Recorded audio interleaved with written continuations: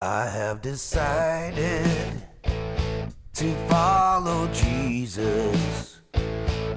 I have decided to follow Jesus. I have decided to follow Jesus. No turning back, no turning back. Though none go with me, yet still I'll follow. My name's Carson Cole, as Bob said. It is a real honor to be here today. You'll have to excuse me, I haven't shaved in over a week.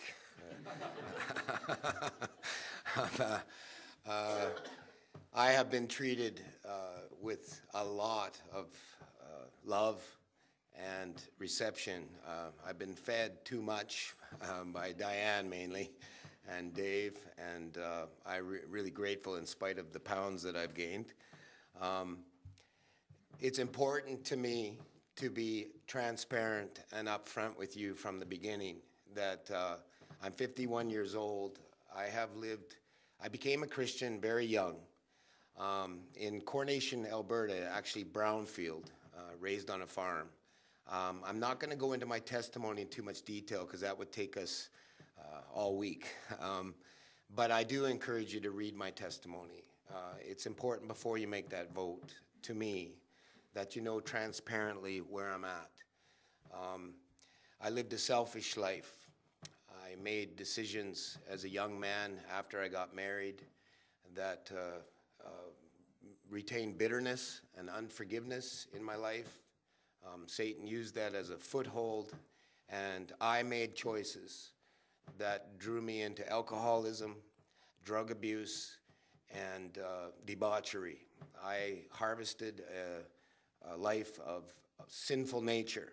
When I read what Paul says sinful nature produces, that is exactly what I produced in my life. If you Google my name, you will find me, and I'm not proud of everything that's on the internet, and there's no way I can take it off, and I don't want to hide it. I want to say to younger people, to seed, and to all of us, seed carefully your crop. Don't take it for granted.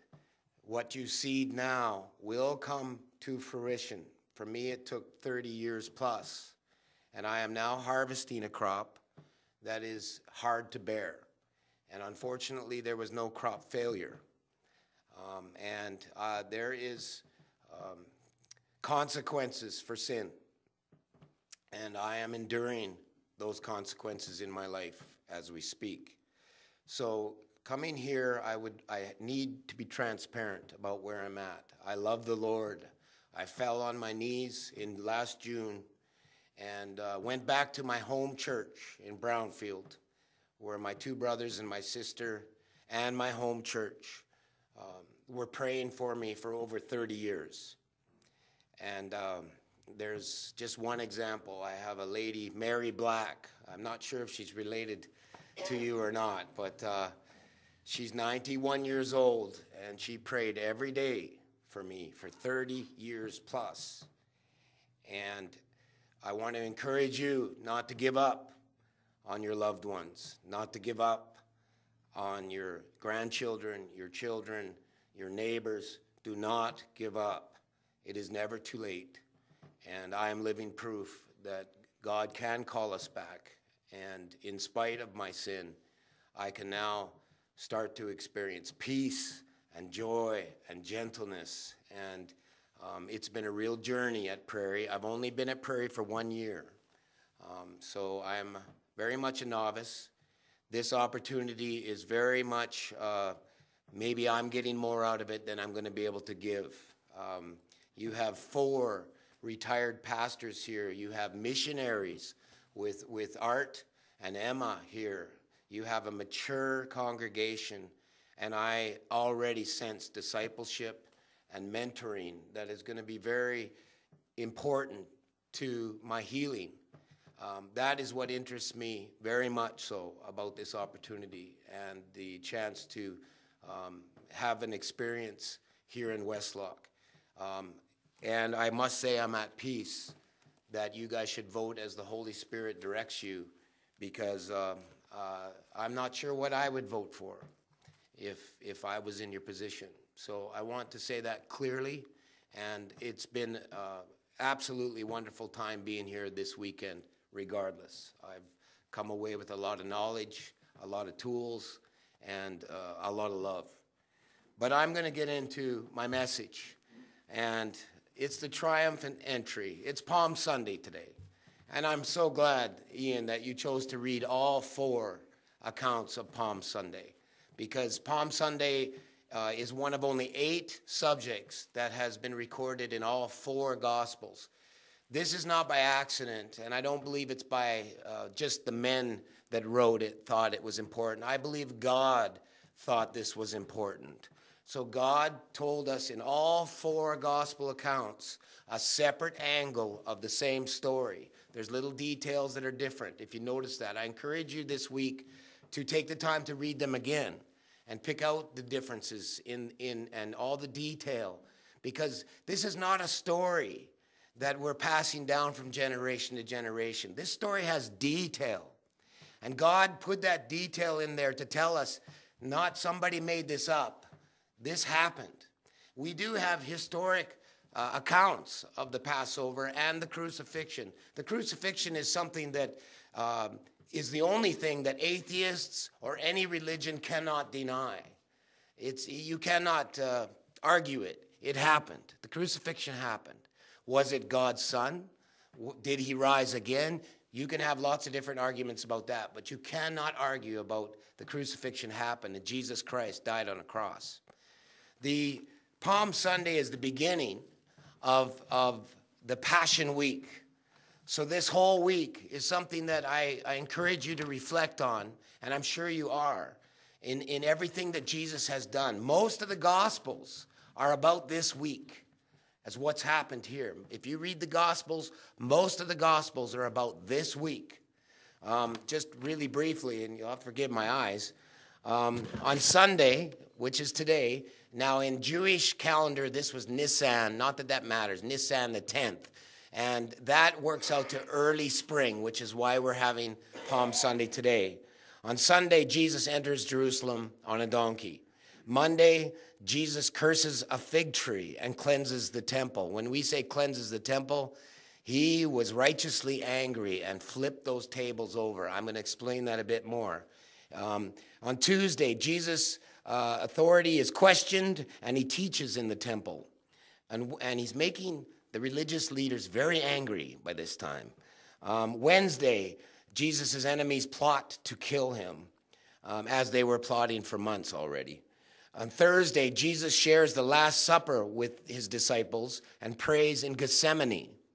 On Friday, Jesus is betrayed by Judas, and he's arrested, tried, crucified, and buried.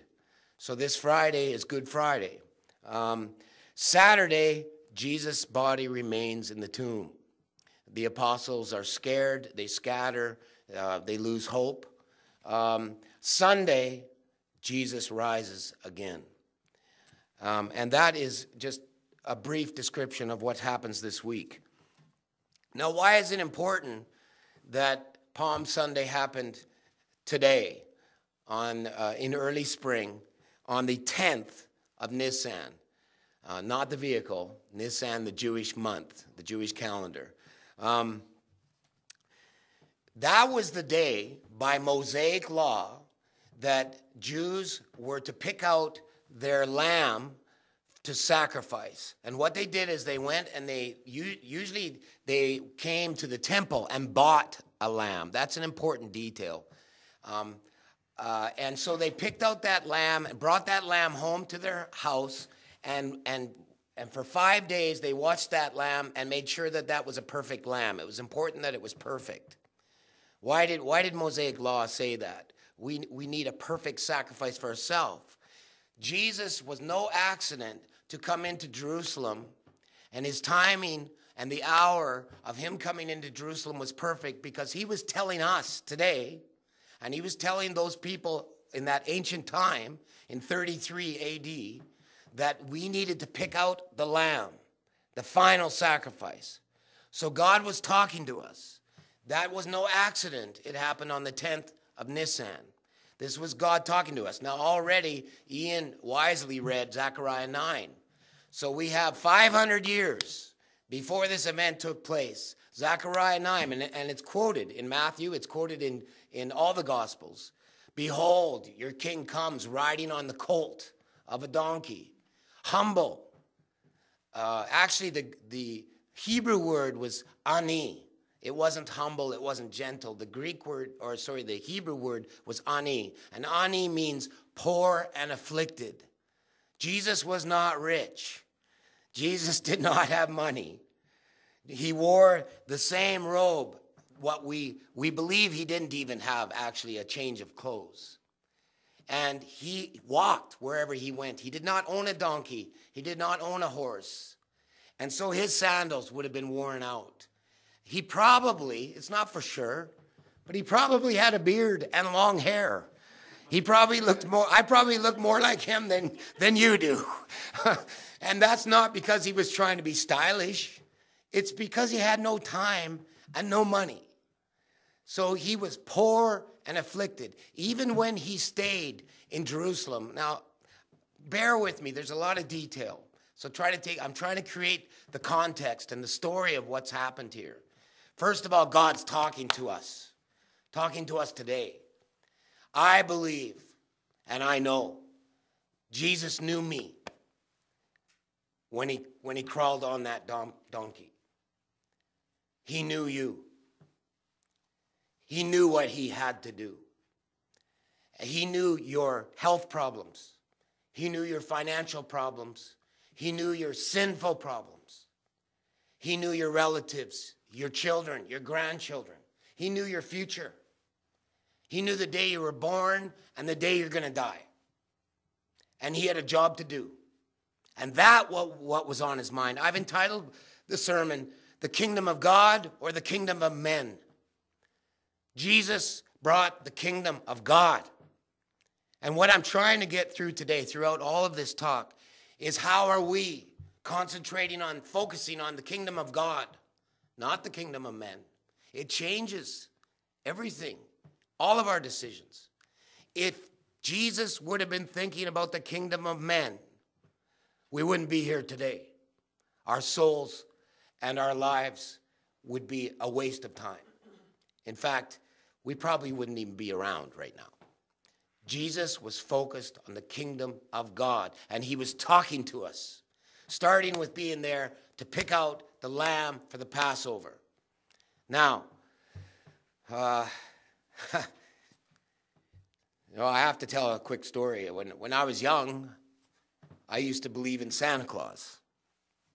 And as I got older, probably about 9 or 10, and I'm sorry if there's any young people that still believe in Santa Claus, but I woke up one day and realized there was no Santa Claus. It's true. As I got a little older, I had children of my own, and I had to pretend I was Santa Claus. And now that I'm older, I look in the mirror and I realize I'm starting to look like Santa Claus. But if I say to you, I'm Santa Claus, you have three choices. And C.S. Lewis first brought this out, and you guys have heard this, so I'll make it quick.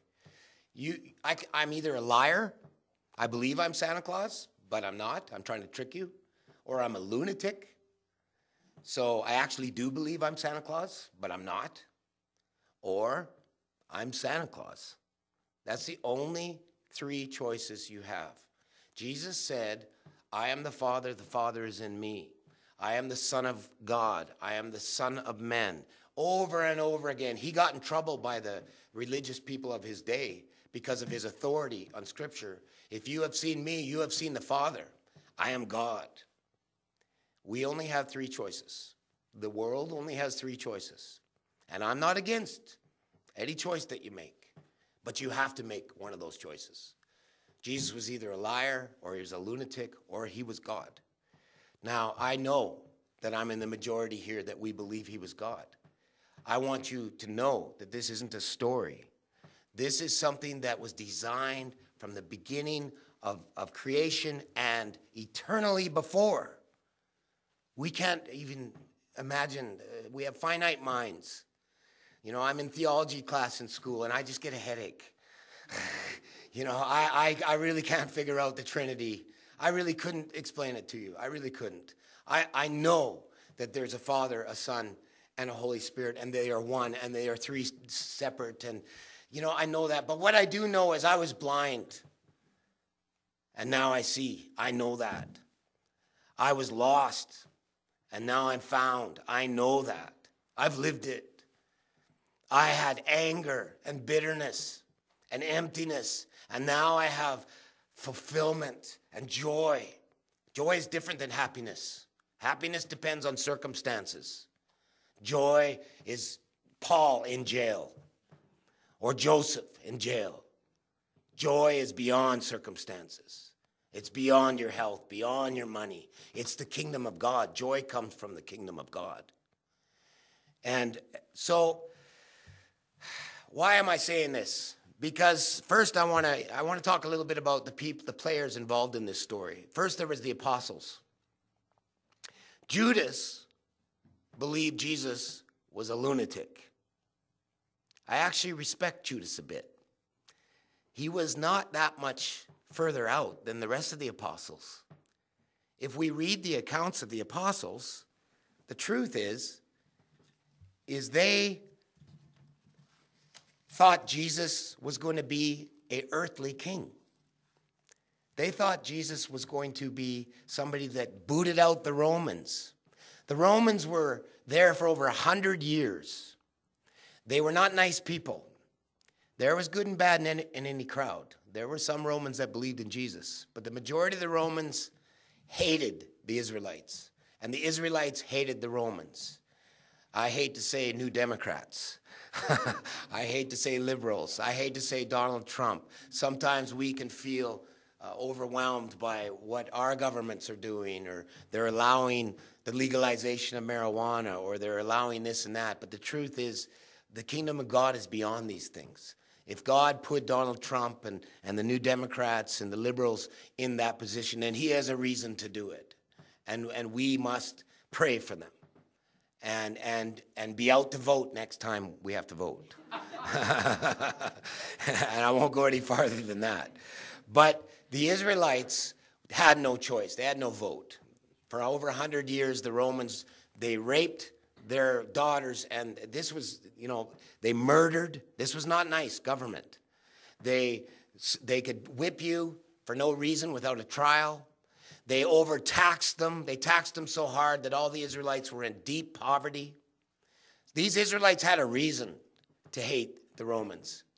And in their mind, they were looking for a Messiah.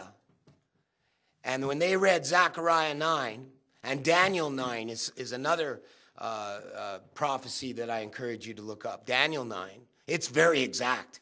Daniel 9 will take you right to the 10th of Nisan in 33 AD if you get your calculator out and understand it. Google it.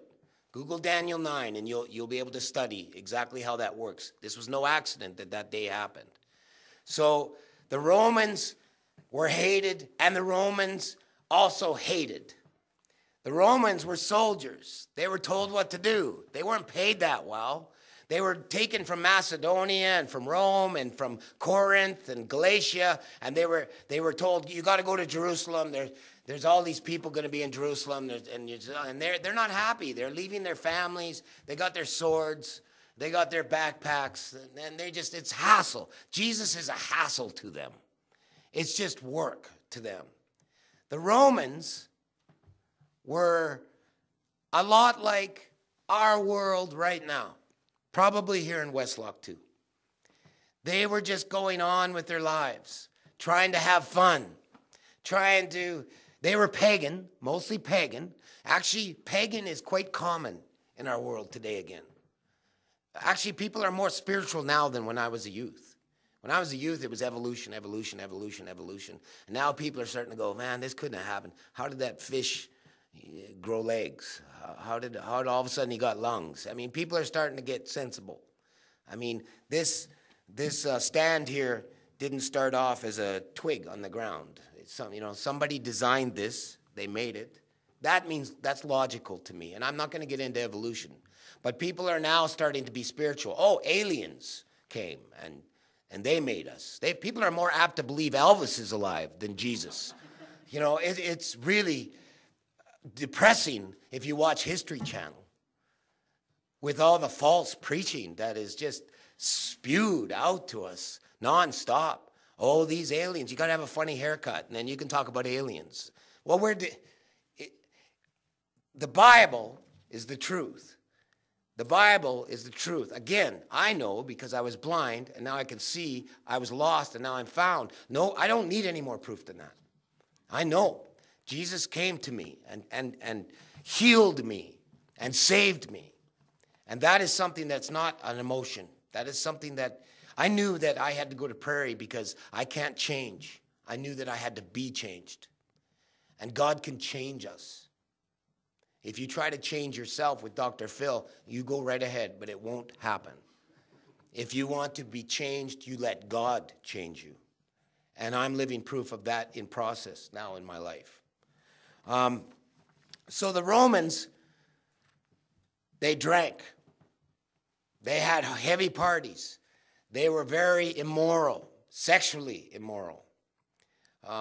Paul wrote, flee from sexual immorality. No other sin a person commits outside the body. Your bodies are the temple of God. Paul had to deal with this because guess who was actually a majority of the early church? Romans. Roman citizens. And it's a good thing because most of us here are Gentiles. And if Jesus decided that he was going to listen to that crowd to get rid of the Romans, and he was going to listen to the apostles, get rid of the Romans, those Romans wouldn't have been saved. They would have been decimated. And us here today would have been affected by that. Roman Catholic Church was the first church. Why? Because Rome actually received the gospel in spades through the book of Acts, through Paul's ministry, Romans. Jesus knew my name on that donkey, and Jesus knew the Romans' name. He died for them too. His kingdom was way beyond politics. It was way beyond how much money am I making? How much taxes am I? It was even beyond murder and rape. It was beyond sin. His mindset, he knew what he had to do for all of us. For God so loved the world that he gave his only begotten Son. The world. It wasn't just for one group of Israelites. It was for all of us. It was for the entire world. I spent 6 years off and on in South Korea, and the church is just booming in South Korea. Churches with 60,000 members, churches with 30,000 members. I woke up in the middle of the night at 3 in the morning in a hotel, and there was a soccer stadium across the road from us, and they're all cheering, and I phoned the front desk. You guys have soccer games at 3 in the morning? And she goes, no, this is prayer meeting. It's prayer meeting. And there was, honestly, 60, 70,000 people in that auditorium praising God. We have something to learn here in Canada. And it starts here. I can tell you right now that I sense the Holy Spirit in this congregation, maturity, God's grace. I spent time, luckily, with Lyle last night, with Bob. Not much time with Ian yet, but I want to, and a lot of time with Dave. And you guys are blessed to have this kind of knowledge, but more than the knowledge and more than, Dave's got his master's. I mean, he's educated. But it's not that impresses me. It's that he knows the love of Jesus. And he knows how much he doesn't deserve anything. And that Jesus he knows the gospel. This is the gospel. So Jesus gets on this donkey. Who else do we got?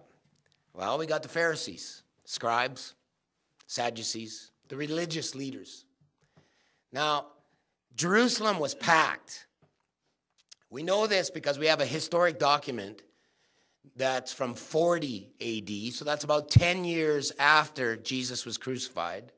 It's a historical document, and it states that 260,000 lambs were sacrificed that year. Over 260,000 lambs. Every lamb that was sacrificed represented 10 Jewish men. So those men also brought their children and wives to Jerusalem too. There was only one temple where you were allowed to have sacrifices in Israel. That was in Jerusalem. It was kind of like the Pharisees had a monopoly on sacrificial the business side of it.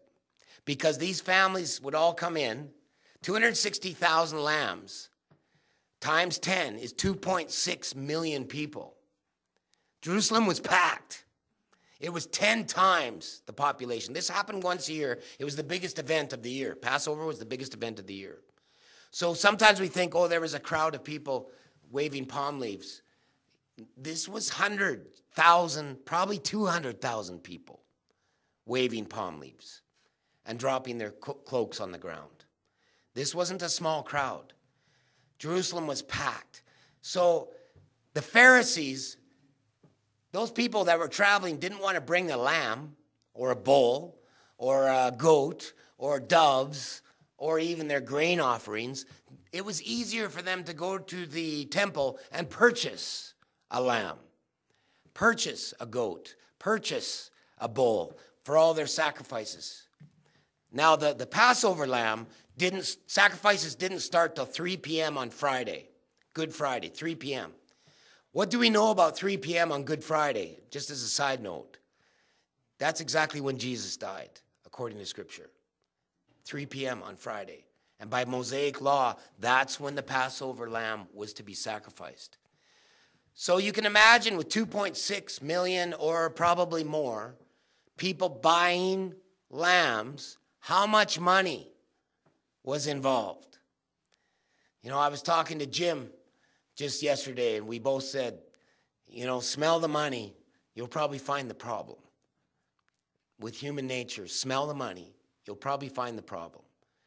And the Pharisees weren't just upset at Jesus because he was taking their authority away. They were upset with Jesus because he was threatening their lifestyle, their income, their status, their money. They had big houses. They needed maybe 3 more horses to satisfy their wife. They needed more furniture. They wanted indoor plumbing, which you could have if you were really rich back then. They wanted a swimming pool in their backyard. They wanted another fancy hat. They wanted some fancy clothes. Jesus was threatening their livelihood, their money. So we look at, were they seeing the kingdom of God? In their minds, we're serving God.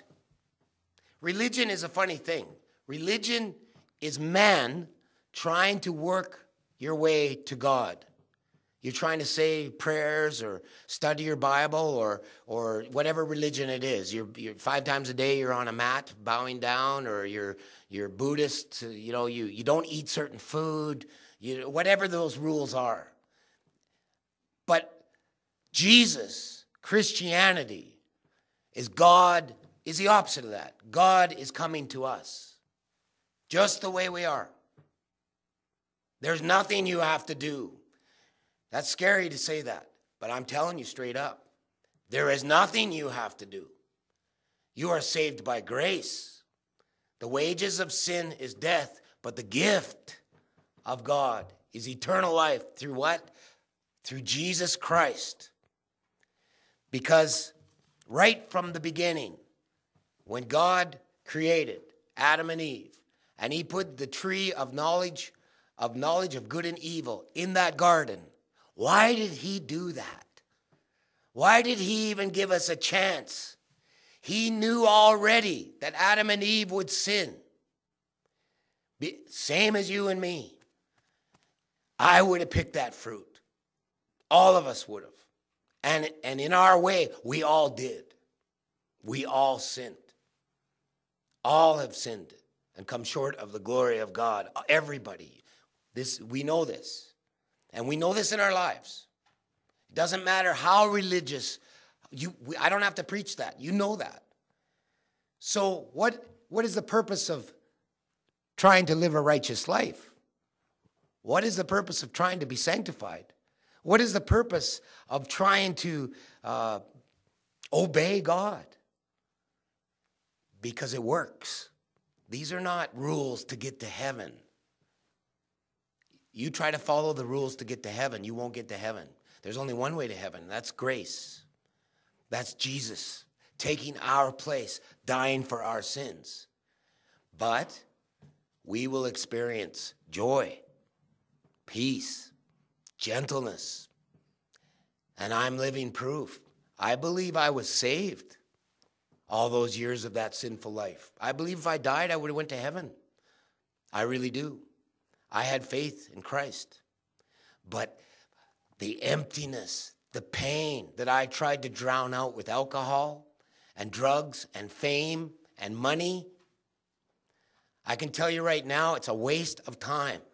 I am more fulfilled in Dave's and Diane's house than in my house that I had with a swimming pool and a jacuzzi and 5 bathrooms. I am more fulfilled in a vehicle that my brother-in-law and my sister gave me than a Lexus that I used to drive. I am happier in Christ than I've ever been in 35 years because I knelt down, gave my life to him, and said, I'm tired of being the pilot and you're my co-pilot. I want to switch seats. I want you to be the pilot. I will be the co-pilot. And that's why I am now obeying, not to work my way to heaven, but because these are guidelines for our sake and for the glory of God. If you have children, you want them to obey, you get a buzz, for lack of a better word, when your children obey you. And when they do the right thing, you are glorified. You are fulfilled. And also, your children are fulfilled because they made the right decision. They want to eat licorice all day instead of their vegetables.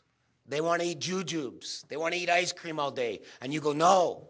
And they obey you. You are glorified, and your children are benefited because their teeth don't fall out. Do you see what I mean? So for us as Christians, when we obey, we are glorifying God. God is glorified in that. But also, we receive benefits. There is a reason why we need to live and understand God's commands and obey his commands and not get wishy-washy on them. He commands this. The Sabbath is one of the 10 commandments. Our society does not. I worked on the rigs for 3 years. If I would have took off Sunday, sorry, I'm going to church. I'm fired. Now, I'm not saying you shouldn't have a job that makes you work on Sundays, but I am saying at some point it needs to be a priority or you will suffer personally. So you have to make those choices. I have a wife that works as a health aide. She has to work Sundays. But you have to make these choices as to how you honor God. I'm not going to judge you. But I can tell you in my life, I made $10,000 to $15,000 a month take home on the rigs and was miserable, lost hope, all hope. I'm proud. I love the guys I was working with. It was like we were in a foxhole together, and we all loved each other, and that's how we got through the day. But I didn't have church. I didn't have accountability. I didn't have fellowship, and I suffered for it. We need to obey the commands God has laid out for us. And I encourage you to take those seriously. But that is not going to save you. Only the grace of Christ is going to save you. When he got on that donkey, he began his journey, his week-long journey to die for us. Now, just recapping, the apostles, they were excited. They're going to go to they're going to be part of they gave up their lives, and their families must have thought, you guys are crazy. You dropped your fishing nets, you left your tax collecting job, you're following this nutcase around. And then they started to get validified. Oh, this guy's doing miracles. This guy's getting a name for himself. Now they're in Jerusalem, and these millions of people are going, Hosanna. He's the Messiah. Why? Really what happened? 4 days earlier, Jesus was at Mary Martha's place, and he raised Lazarus from the dead. 4 days before this triumphant entry. So when Lazarus was dead for 4 days, the Bible tells us that the Pharisees, it's interesting, the Pharisees were upset that he raised Lazarus from the dead. They didn't like that. This was just another stake in their income. Oh no, he's got proof. He raised somebody from the dead. So they put out wanted posters not only on Jesus, they put wanted posters out on Lazarus too. They wanted to kill Lazarus again. Poor old Lazarus was dead, was raised again. Now they wanted to kill him again. I felt bad for the guy. But there was lots of witnesses at this event. These witnesses all went into Jerusalem, and part of those witnesses were probably in this crowd. And they went, and so the apostles were feeling, you can imagine, vindicated for the 3 years that they spent with Jesus. They're starting to go, I want to sit on the right-hand side of you. I want to sit on the left-hand side of you when you come into your kingdom. I want to be the guy. And Jesus was straight up with them. I'm going to be taken by the Pharisees. I'm going to be handed over to the Romans. I'm going to be whipped, scourged, spit on. In John, he says,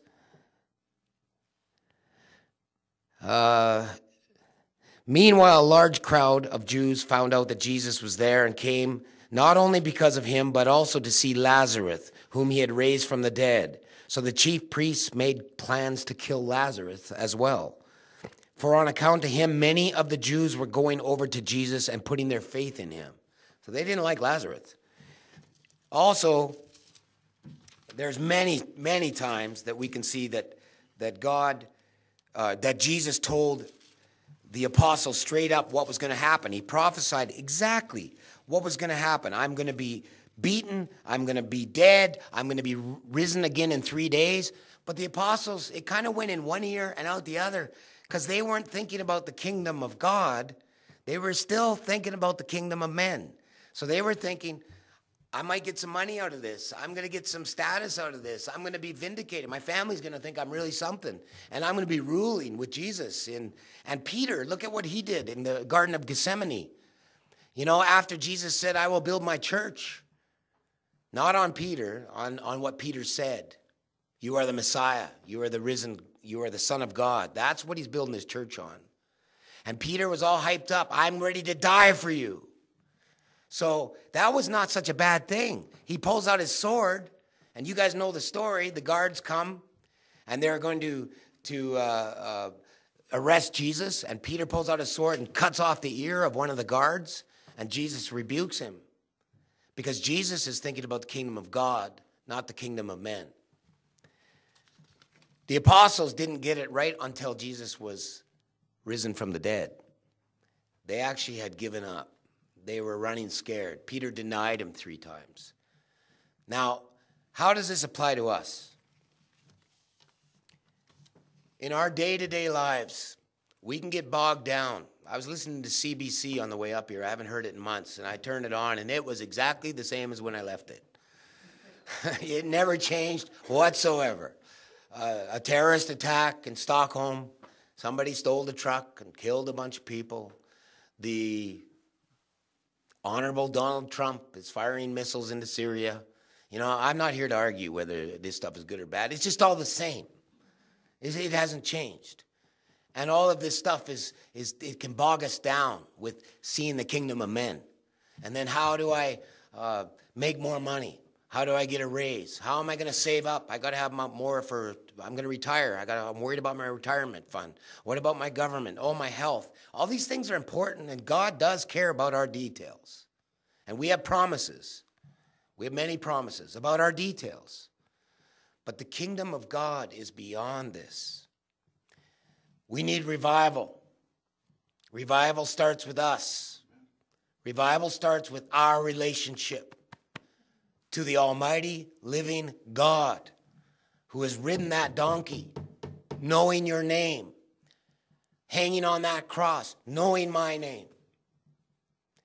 We need to have intimate relationship with him first and foremost. That comes by praying, that comes by studying scripture, and that comes by fellowship, what we're doing right here today, and what we did yesterday in Dave's house, and what we do throughout the week. We're humans. We're going to let each other down. If you guys get to know me, I'm going to let you down. I'm a human. I'm going to try not to, but I will, because I'm a human. We have to forgive each other as we have been forgiven, and we have to get tight with what we believe and who we believe in and our values.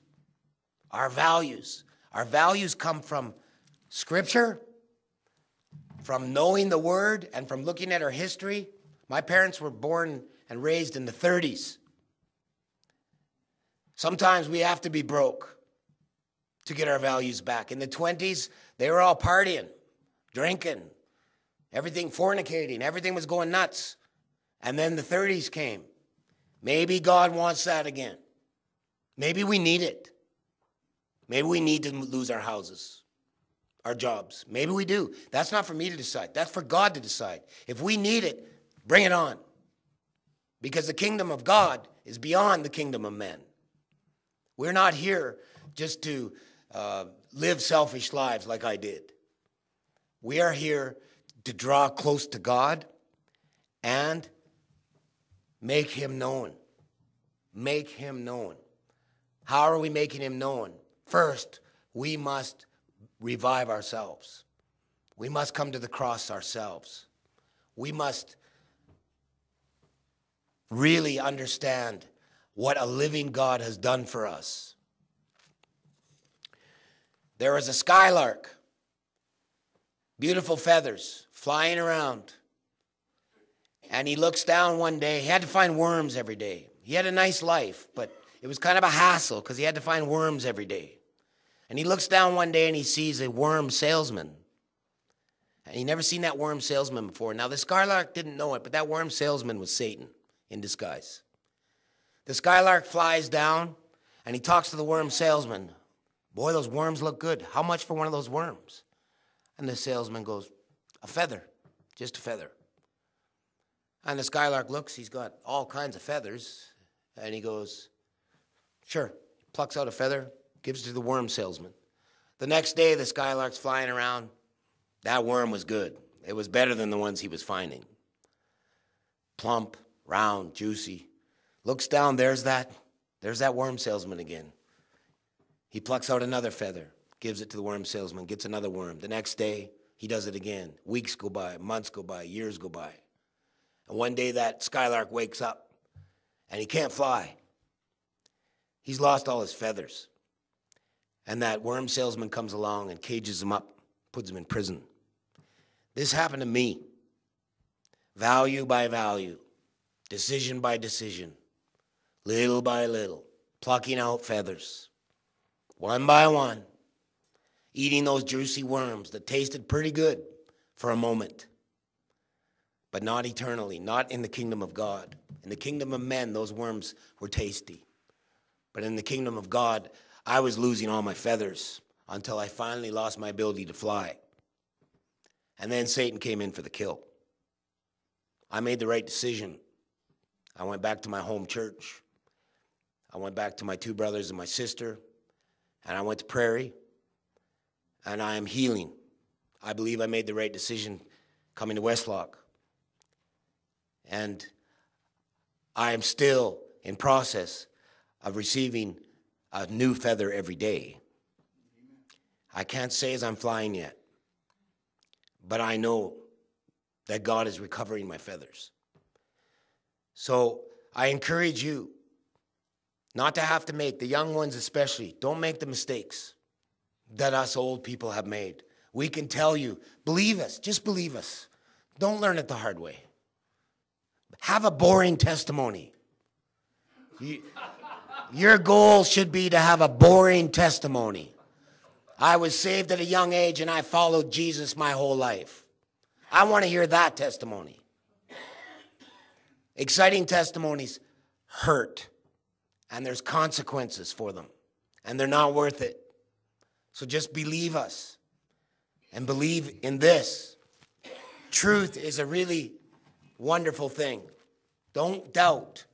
This is a Bible. I'm holding it. If I have it here and you can't see it, it's still a Bible. If I have it behind my back, it's still a Bible. The truth is I have a Bible behind my back. I don't care if you can see it or not.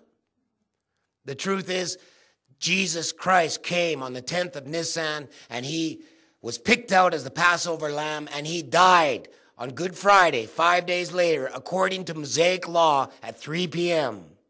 for us. And even more importantly, he rose again on Sunday. And hundreds of people seen him. And I've seen him now in my life. I was blind, now I see. That is not, nobody can take away that truth from me. Nobody can explain it away. And maybe if people haven't tasted Coca-Cola, they can't describe it. But I've tasted it, and it's bubbly, and it's kind of sweet, and it kind of makes you burp. And I know what Coke tastes like, Coca-Cola. But if people in some other land have never tasted Coca-Cola, how do you explain that to them? It's pretty tough. I've tasted the grace of Jesus Christ. I've tasted his forgiveness and his love. And I know that his gospel is true. And his gospel is this: there is nothing I can do to make him love me less. There is nothing I have done, nothing, that will make him love me less. There is nothing I can do that will make him love me more.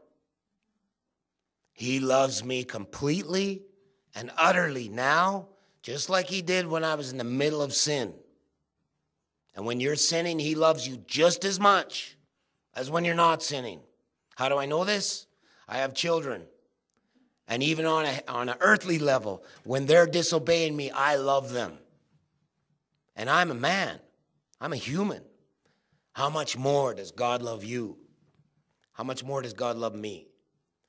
That's the gospel. That's why he got on that donkey.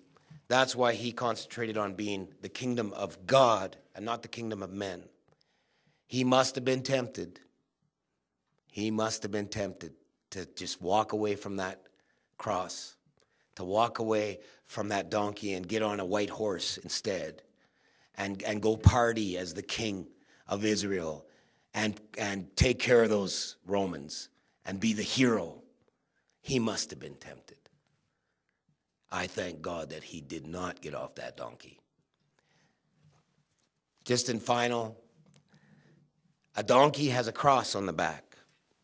I wish I had a picture for you. If anybody's seen a donkey, there is a cross on the back of donkeys.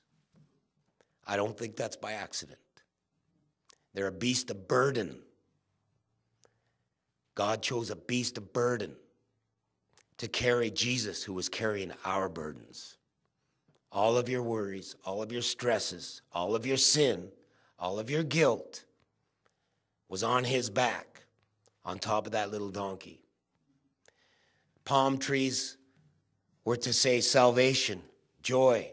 That's what they meant in that society. Salvation, joy. That's what the people were saying. But they had it wrong. It was salvation. It was joy, but it wasn't salvation from the Romans. It was salvation from themselves, from their own sins. And it was salvation to the Romans. The cloaks that they put on the ground were to show submission. I put my cloak on the ground. That was their culture. You walk on top of me. I am under your authority. I want you to be my king. We need that. We need to have that same attitude, but not for the same kingdom. They were thinking, I want you to be my king for the kingdom men, we need to put our cloaks on the ground because we want him to be Lord of our life for the kingdom of God. I believe Westlock is lucky to have this church, and I believe Westlock is lucky to have you. And again, I am honored to be here, and you will be in my prayers. And I submit so much to ongoing healing, and whether that ends up being here in Westlock or in another location, I will stay in touch. And you can pray for my wife. Her name is Leanne, and I ask just a personal favor that you keep her in mind. Her name is Leanne, and she is a very good lady who I sinned against in many ways. So I'm just going to close off in prayer. Father God, we are before you.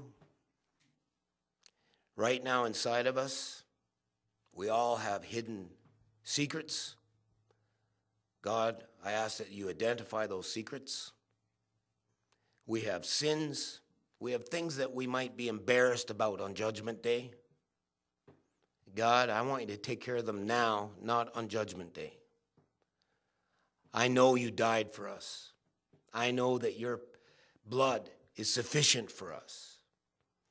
I know that you love us. God, I know that you love me when I don't deserve anything. You have given everything. Your grace is amazing. I will never be able to thank you enough. And Lord, all of us here today, we give you those hidden sins. We give you the bitterness that we're harboring against others. If we can't deal with it, God, we ask you to deal with it. We ask you to make us a path. God, if we need help, we ask you to provide that help. Counseling, fellowship, scripture, your Holy Spirit. God, don't abandon us. Take care of these things in our lives. We want revival, and that revival starts with us.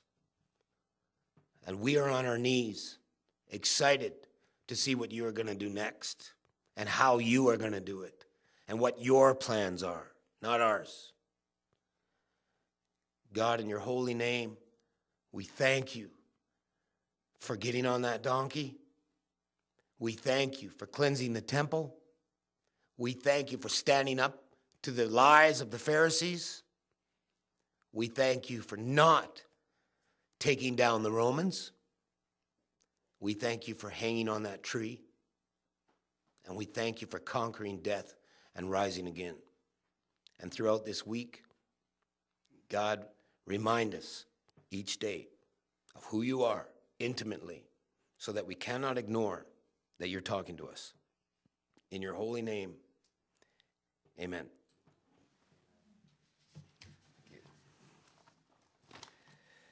Now, do you want me to dismiss or?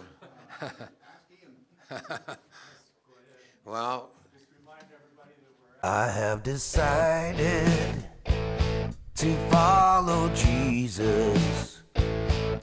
I have decided to follow Jesus. I have decided to follow Jesus. No turning back, no turning